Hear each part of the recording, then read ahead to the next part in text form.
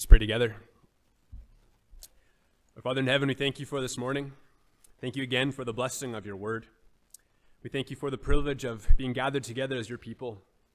Lord, as your word is proclaimed now, we pray that you would bless it. Lord, do it only you can to open up our ears, our eyes, our hearts, and our minds. Lord, may we receive it for what it is, the word of God, not the word of man. Pray, Lord, that you would get me out of the way, and so that your people would simply receive your word. Lord, I pray that you would guard and protect what is said and what is remembered and understood. May it be only your truth and nothing else. Father, we pray now that you would bless the preaching of your word. May it be blessed unto the conversion of sinners and the edification of your people. Pray in Jesus' name. Amen. So this morning we are beginning a new series in the book of Jonah. For those of you unfamiliar, our regular practice as a church is to simply work through books of the Bible, teaching verse by verse, believing this is the best way for us to proclaim the whole counsel of God, which we are accountable to do. And so we are beginning a new series here looking in Jonah. And Jonah is a fascinating book and is actually quite unique among what are referred to as the minor prophets. While the other minor prophets, other shorter books named after prophets, they will usually contain oracles, messages from the prophets themselves, right? Something that a prophet would declare to the people. Jonah is different in that it tells a story about Jonah. Right? We have a narrative here, a story of what happened to him, rather than just a teaching of what he proclaimed to a particular people, which is what you have with most of the rest of the minor prophets. Now, it's possible that this may have been written by Jonah himself later in life, but the text is silent regarding the identity of the author, so we don't know for certain. But the author does always refer to Jonah in the third person. Right? The author is never saying, I did this, I went there. It is always, then Jonah went.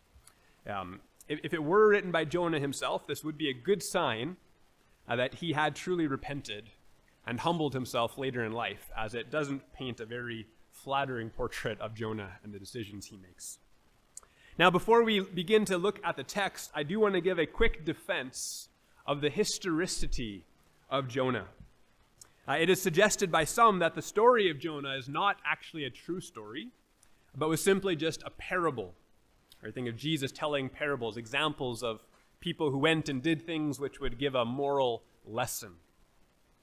Now, among the reasons for this are the arguments that it would actually be impossible for a man to survive in the belly of a great fish or a whale for 3 days and 3 nights.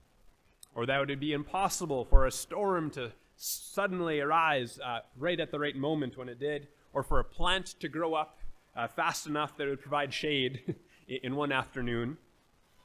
And I believe that these objections are really just objections to the category of miracles.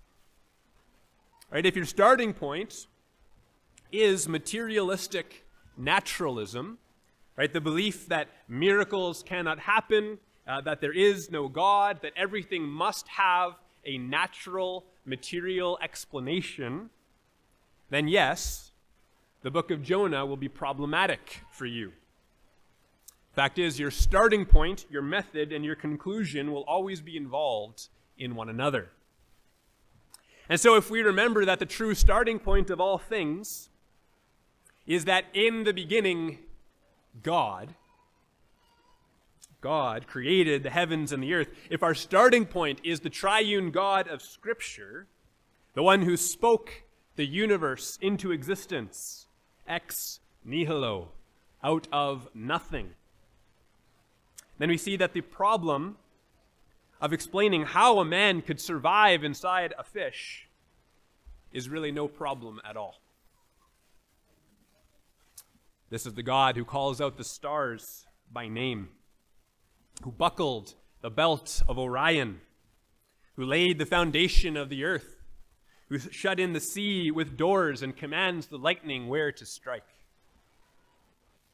This is the God who turned water to blood, brought down hail and fire, brought darkness upon Egypt, caused a wall of water to stand up on either side so that his people could pass on through the Red Sea. This is the God who preserved his servants, in the fiery furnace of Nebuchadnezzar, closed the mouths of King Darius's lions. This is the God who, through his prophets, rained down fire from heaven, then entered into his own creation as a child, kept the law perfectly, died for sins, and returned to heaven. How can we explain a prophet being preserved alive in a fish, in a storm rising up suddenly, or a plant growing in a day? We answer with the Lord's reply to Jeremiah. Behold, I am the Lord, the God of all flesh. Is anything too hard for me? Again, it is true that from a naturalistic, materialistic point of view, these events are impossible. And that is why we call them miracles. If you take the book of Jonah on its own terms, you'd see that it never actually claims that any of these events happened, quote unquote, on their own. Read through Jonah, we'll see. The Lord hurled a great wind upon the sea. The Lord appointed a great fish to swallow up Jonah. The Lord God appointed a plant and made it come up over Jonah. And God appointed a worm that attacked the plant so that it withered. If you read through Jonah, you'll see that God is if not the, primary character. He is the author of these events. He is the one working in and through and over them. And so if men reject the claims made in Jonah, it is simply because they also reject the sovereign, predestinating God who is working through these events. And so many people will reject the historicity of Jonah for the same reason that men rejected Jesus. Though the light shines in the darkness, people loved the darkness rather than the light because their works are evil. John 3:19. Accepting the truthfulness of these events forces you to reckon with the reality that there is a God above, that he is active, that he is working, that he is displeased by the evil that he observes on the earth. Regarding Jonah as a parable, there are a number of additional reasons to reject that perspective. Firstly, you'll notice that the book of Jonah identifies Jonah as the same prophet who appears in 2 Kings 14:25. Compare these two texts. Jonah 1:1 says, "Now the word of the Lord came to Jonah, the son of Amittai." 2 Kings 14:25, a historical record. God restored the border of Israel from Lebo Hamath as far as the sea of the Arabah, according to the word of the Lord, the God of Israel, which he spoke by his servant Jonah, the son of Amittai, the prophet, who was from Gath-Hepher. We see Jonah is a character who is rooted in history. His father and his hometown are named. And so we see that he is not just a man, as you might expect in a parable, right? A man went and did such and such. Rather, we have Jonah, son of Amittai, from Gath-Hepher, which, interestingly, and perhaps not coincidentally, is in Galilee. If we read 2 Kings, we see that it also identifies the time that Jonah, son of Amittai, lived and prophesied. Jonah's prophecy was fulfilled in the 15th year of Amaziah, the son of Joash, king of Judah. And this was in the beginning of the reign of the wicked king, Jeroboam II of Israel. Now, if you read through the Old Testament, you'll see this is often how time is recorded. It will give reference to the reign of the kings of Israel and Judah. So you may remember Israel and Judah were divided as Israel rebelled against the house of David in punishment for Solomon's sin and Rehoboam's sin. And so each had their own kings. And so you'll read through First and Second Kings and Chronicles, and it'll often describe time this way, right? In the 6th year of this king of Judah and the 8th year of this king of Israel, right? That's when this happened, right? The reign of the kings is their way of giving a time reference. And interestingly, I realize this is actually how we still record time. Secularists can call it Common Era and before Common Era if they want to, but I find it humorous that they can't escape the fact that to this day, we still count our years in relation to the coming of our King. So we keep track of time here now in the 2024th year of our Lord. Anyway, we see for Jonah, his name, his father, his hometown, and his time in history are all identified in the Scriptures. You see, these are not the marks of a character who is simply a fictional character in a parable. Right? All of these details root him firmly in history. Furthermore, Jesus himself references Jonah. Interestingly, actually, Jonah is the only prophet to whom Jesus compares himself directly. And as Jesus refers to the story of Jonah, he does so as something which really happened, which is going to be paralleled in the life of Christ. And we'll unpack that comparison when we get further in Jonah. So all of this to say, there is no compelling reason to read Jonah as anything other than a true account of actual events which really took place in history. And that is how we will be approaching it through this series. So with that introduction, you can turn with me in your Bibles to the text, Jonah 1, verses 1 to 3. Now the word of the Lord came to Jonah, the son of Amittai, saying, "Arise, go to Nineveh, that great city, and call out against it, for their evil has come up before me." But Jonah rose to flee to Tarshish from the presence of the Lord. He went down to Joppa and found a ship going to Tarshish. So he paid the fare and went down into it to go with them to Tarshish, away from the presence of the Lord. Notice it says, Nineveh's evil had risen up before the Lord. Now Nineveh would eventually become the capital city of Assyria, the Assyrian Empire. And so to any Israelite readers of Jonah, a statement about the evil of Nineveh would not come as a surprise. Assyria was known for its military might and also for its use of brutality.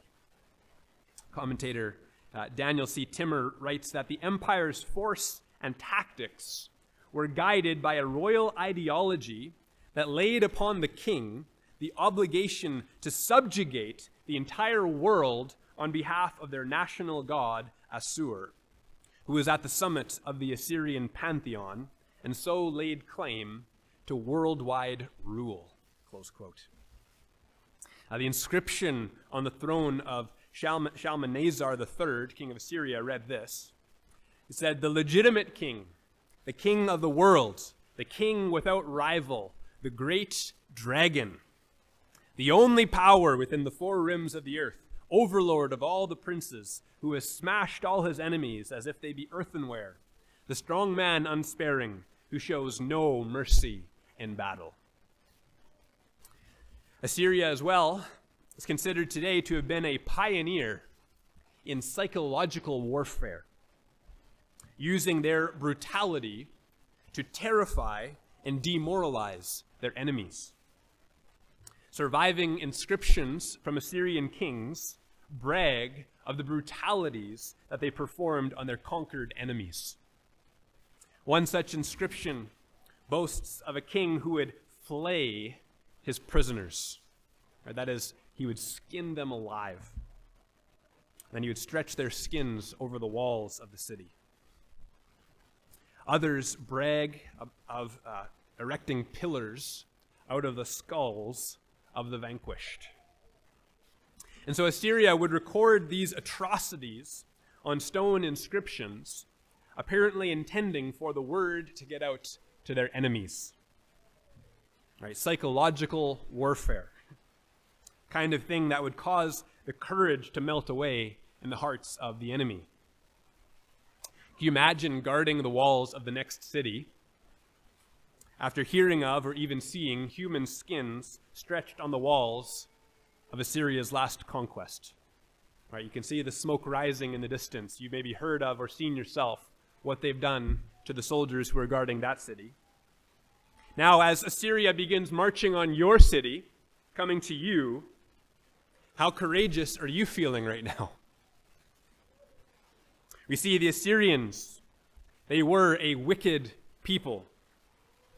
Pagans, I think we can fairly say, who were worshiping bloodthirsty demon gods, torturing, brutalizing the image of God, human beings, all in the name of their false gods. So Jonah 1 verse 2 says, their evil had come up before the Lord. Their evil had come up before the Lord. Now, I think on one level, this ought to be comforting to hear. Right? As we see evil in the world, as we see wickedness and cruelty and barbarism, we can be left wondering, is there no justice? Does God not see? Does God not know? Does God not care? Here we are told directly, God does see the iniquity of the wicked.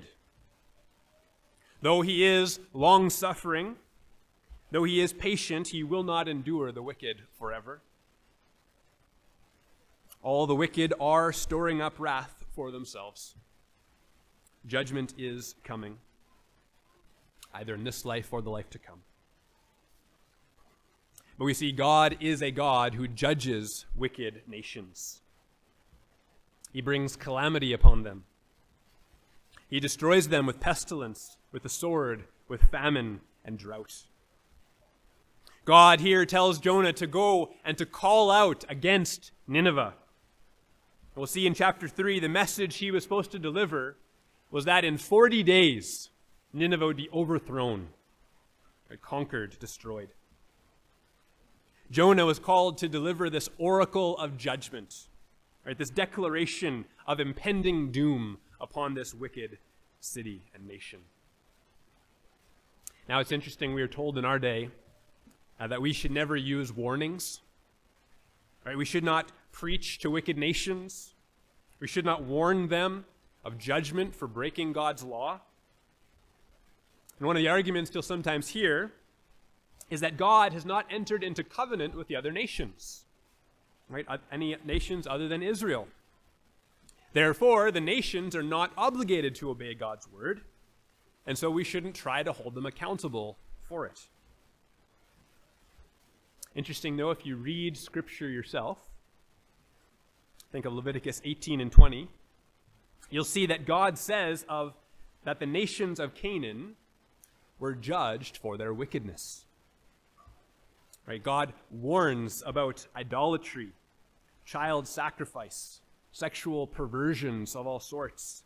And he says to his people, he says, do not make yourself unclean by any of these practices, for by all of these, the nations that I am driving out before you have become unclean, and the land became unclean, so that I punished its iniquity, and the land vomited out its inhabitants. Israel's conquest of Canaan is presented in Scripture as God's judgment upon the wicked. And God warns them, do not do as they did. But we ask, what covenant did God ever enter into with the Canaanites, with the Hittites, the Amorites, the Jebusites, the Perizzites? Come to Jonah. Were the Assyrians ever called God's chosen people? Did they ever commit and covenant with him, committing to follow his ways and obey his law? No.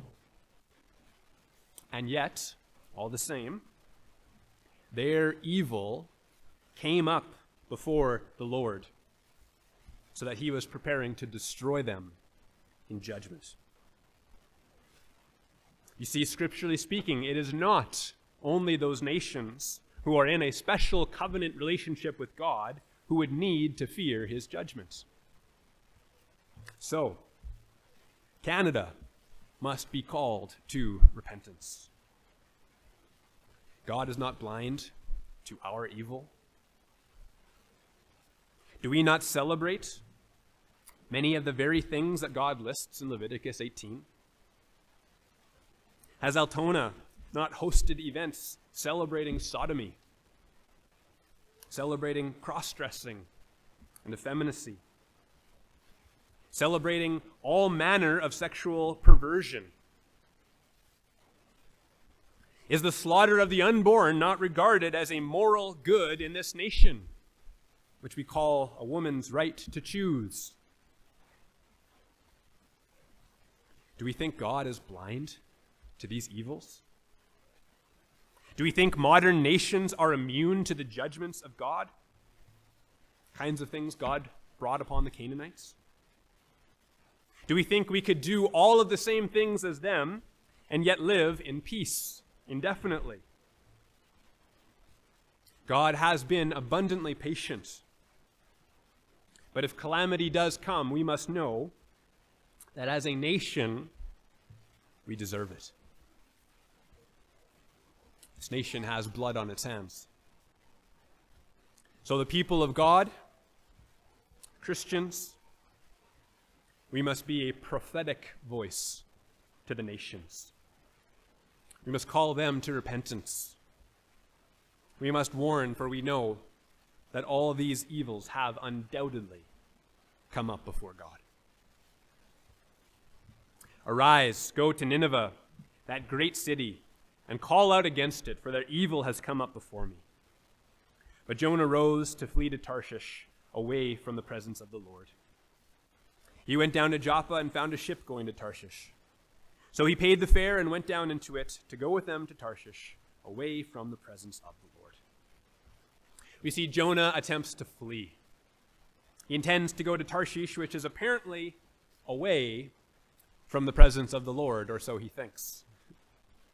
Now, commentator Daniel Timmer argues that this is actually meant to be a humorous mocking of Jonah's intentions. As the rest of this book demonstrates, you cannot escape the presence of God by traveling on a boat. As Jonah prays in chapter 2, the language he uses demonstrates that he was familiar with the Psalms. I think perhaps some meditation on Psalm 139 may have done Jonah some good. Psalm 139, verse 7. Where shall I go from your spirit? Or where shall I flee from your presence?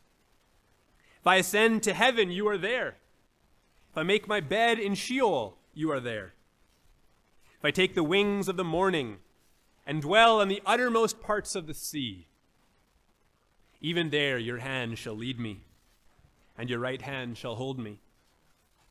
If I say, surely the darkness shall cover me, and the light about me be as night, even the darkness is not dark to you. The night is bright as the day, for darkness is as light with you. See, God is every bit as present in Tarshish as he is in Israel. As Jonah would learn, God is even with him in the depths of the sea. Now, this reality should do two things. We should be warned, and we should be comforted. The warning is that there is nowhere you can go to escape from the presence of God. He is there. He knows what you're doing. He sees. You cannot hide anything from the judge of the earth. No matter where you go, you cannot escape his presence or his claims on your life. Right? You could leave your church.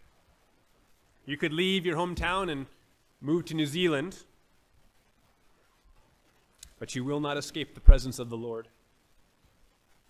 He is there even as he is here. Right? We live our whole lives coram Deo, before the face of God. It is folly to think that we could flee from his presence, that we could hide anything from him. He sees, he knows, he is there. And for the people of God, we ought to also be comforted by this. Right? As you walk through the valley of the shadow of death, as you encounter the dark night of the soul, times as you suffer and feel alone, remember this: you are not alone. The Lord God is with you. He is ever present. He has promised he will not leave you nor forsake you. Though you may not feel his nearness in the same way, he is every bit as present in the dark valley as at the mountaintop.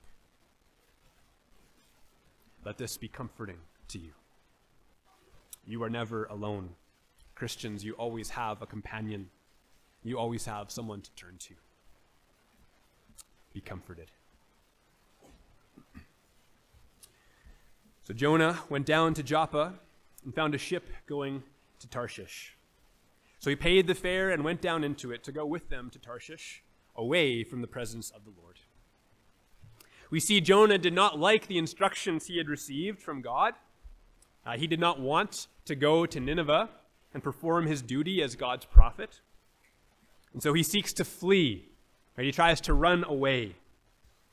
Tarshish is thought to have been in modern-day Spain, which is basically the exact opposite direction from where Jonah was supposed to be going. So now the big question that confronts us here is why? Why didn't Jonah want to go to Nineveh? Well, one common answer you may have heard, one that would be understandable given what we've seen of the Assyrians, is that Jonah was scared. He was frightened. He didn't want to go to Nineveh because he knew of their brutality and was scared for his life. That would be reasonable. That would make sense. I could understand that. I could relate to that. Hey, pastor, why don't you go preach to the Assyrians? Yeah, just follow the pillars of human skulls. You can't miss it. A bit of fear would only be natural. Interestingly, though, if that is a reason, it's not mentioned by Jonah. Or perhaps Jonah was worried that his preaching would fall on deaf ears, right? That it would be ineffective. Right? Here's this empire, their foreign policy is directed by their bloodthirsty God demanding total conquest, and they appear to be doing fairly well in that regard. Now, in those days, the general worldview was that when peoples would battle, when nations would battle, the nation with the stronger gods would be the nation who would win, would be victorious. Why would an empire like Assyria care about the words of a prophet claiming to represent the God of a tiny nation on Assyria's border? It's reminiscent of Moses and Aaron appearing before Pharaoh. Remember that story? They go and say, Yahweh, the Lord, the God of Israel, demands, let my people go that they may serve me. And Pharaoh responds, who is Yahweh? Who is the Lord that I should obey his voice? Why should Pharaoh care what the God of his slaves has to say? Right? From Pharaoh's perspective at this point, Yahweh can't be much of a god if his people have been enslaved by Egypt for the last 400 years. Likewise, we would understand it if that had maybe been what was in Jonah's mind. Right? Why would the Assyrians listen to me? So we might have thought Jonah doesn't want to go because he thinks it would be a fool's errand, a waste of time, thinking they won't listen anyway. That too, while being faithless, would at least be understandable from a human perspective. Tragically, Jonah's actual reason for not wanting to go is even worse yet. Chapter 4, Jonah tells us directly why he didn't want to go to Nineveh. So after Jonah eventually did go, spoiler warning, wonder of wonders, Nineveh does repent, at the preaching of Jonah. And so God relented of the disaster he was going to do to them. Jonah 4, it says, but it displeased Jonah exceedingly. Right? God relenting from the disaster he said he would do, displeased Jonah exceedingly, and he was angry. And he prayed to the Lord and said, O Lord, is not this what I said when I was yet in my country? That is why I made haste to flee to Tarshish. For I knew that you are a God and merciful, slow to anger, a gracious God, merciful, slow to anger, abounding in steadfast love, and relenting from disaster.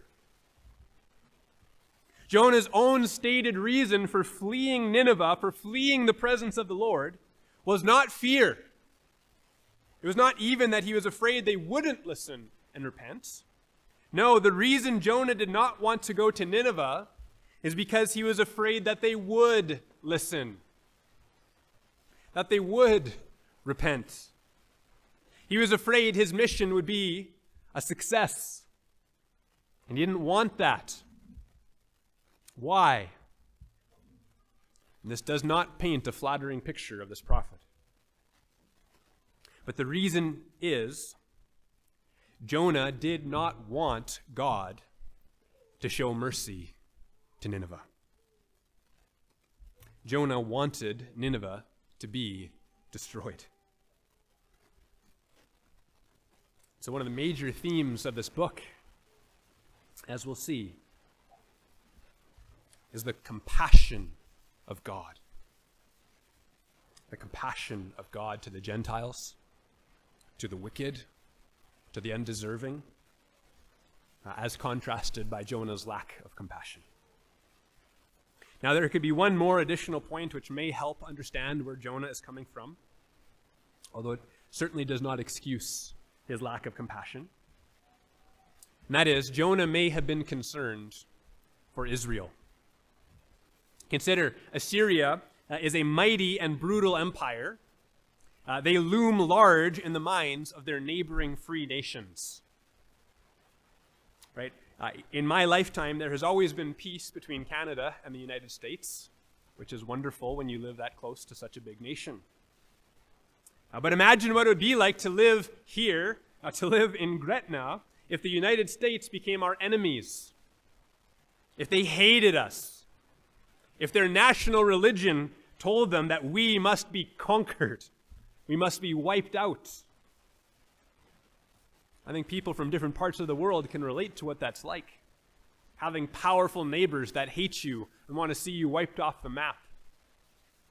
It's not the nicest feeling to have an empire like this looming at your doorstep, particularly one as brutal as the Assyrians. And so if God were to bring judgment on Assyria, that means that Assyria immediately becomes less of a threat to Israel. Right? If their power is smashed, if their city is destroyed, if they got all kinds of internal problems to deal with, well, maybe that gives Israel some breathing room. They don't need to worry. Now, we're not told this directly. It doesn't say this anywhere in Jonah. But from a level of human motivation, this would be plausible. We might even say, if this were the case, that it would be relatable to a certain extent. But here's where it ought to really hit home for us. Because we see in this book that even if this had been Jonah's motivation, it does not excuse his lack of compassion. Jonah still gets rebuked by God. Here's the lesson. We must have compassion for the lost. We must have compassion toward those who do not know God, even if we see them as a threat to our nation or to our way of life. Now, that's not to say that there is never a time to take up arms against invaders. We see on the personal level, our desire ought to be to see others brought to faith, to see them receive mercy from God, to see their nations conquered not by the sword, but by the gospel. Now, Jonah's lack of compassion gets put on particular display as we see the compassion that God shows to him. Right? He ran away from the Lord. He rejected the Lord. He had no compassion for these people. And yet God saved him and even reinstates him as a prophet. Jonah received mercy. Jonah received grace. Those who have received grace ought to show grace to others. After all, who are we apart from the grace of God? Now, I have the great privilege of a Christian heritage, Christian parents and grandparents and beyond who have passed on the faith. God has been gracious to us. God has been merciful to us. But where would I be right now if God had not shown grace to my ancestors? If he had not shown grace to me? But for the grace of God, for his intervention in my heart, the work of his Spirit within me, would I not also be living as a rebel against God? Did we do anything at all in order to merit or earn the grace of God toward us? Did Jonah believe himself or his countrymen more deserving of grace from God than other people or nations? Now, it may be true, maybe not everybody was as brutal as the Assyrians. But the fact is, nobody is deserving of grace from God. You know, people who would be upset with God because of all the evil and wickedness in the world might find it initially comforting to discover that God is a God of justice. But I think that comfort will quickly fade when we come to realize what strict and pure justice would mean for us.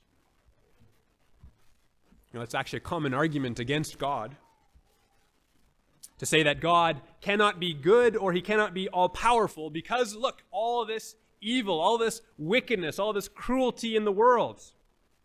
The argument goes, an all-powerful God would be able to get rid of all this wickedness, and an all-good God would want to. He would want to get rid of all this evil.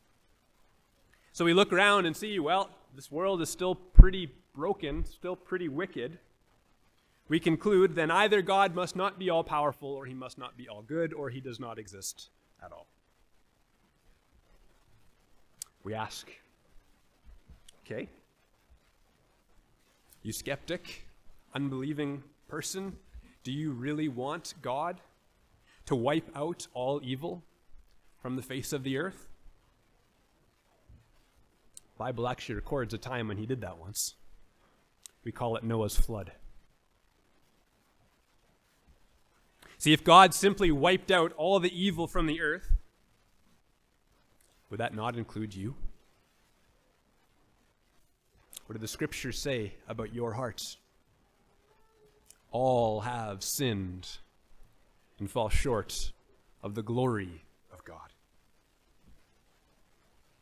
You may not be as outwardly wicked.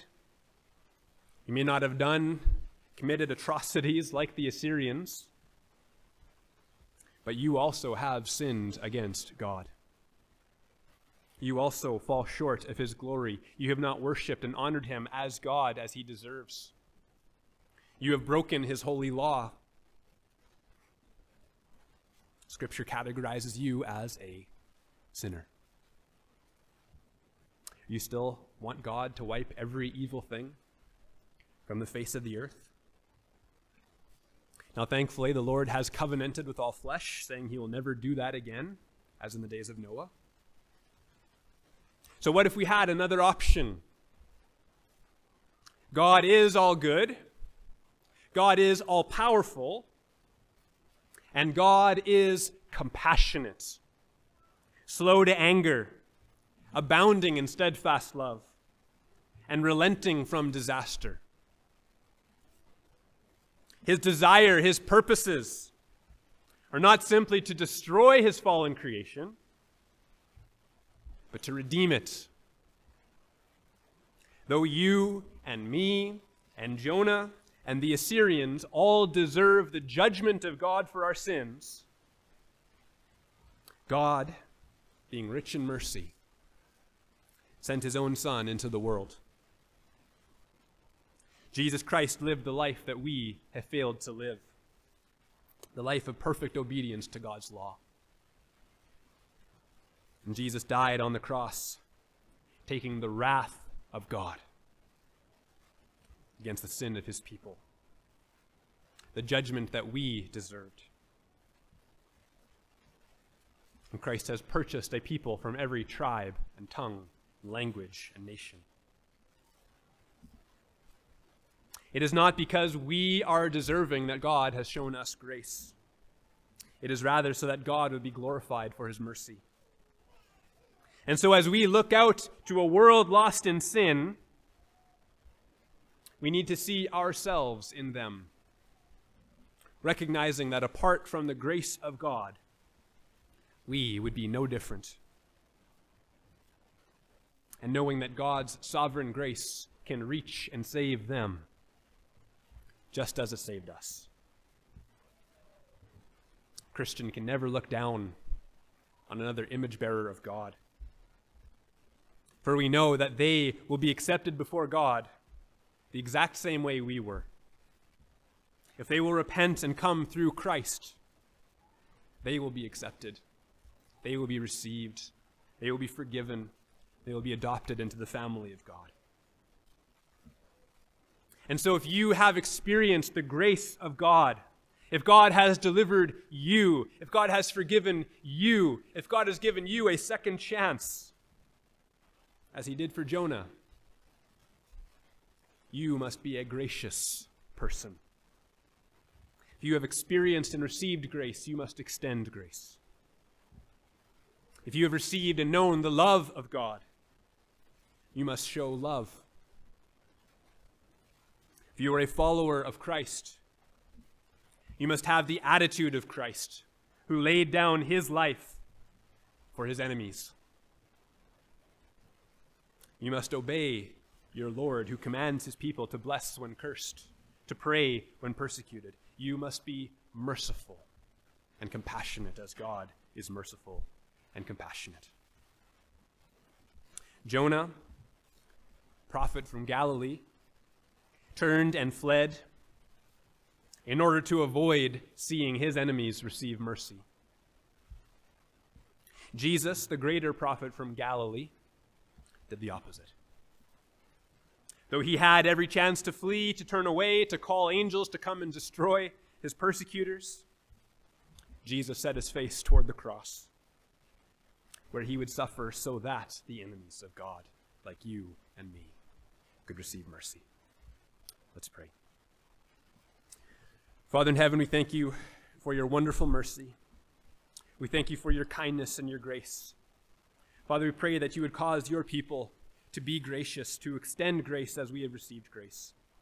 Lord, we pray that you would help us to see the lost as you see them, that we would have a desire to reach those who do not know you. Lord, that we would have a desire for your name to be proclaimed in places that is not. Father, we pray that you would bless this congregation, and that you would bless all that is done through the rest of the service. In Jesus' name we pray. Amen.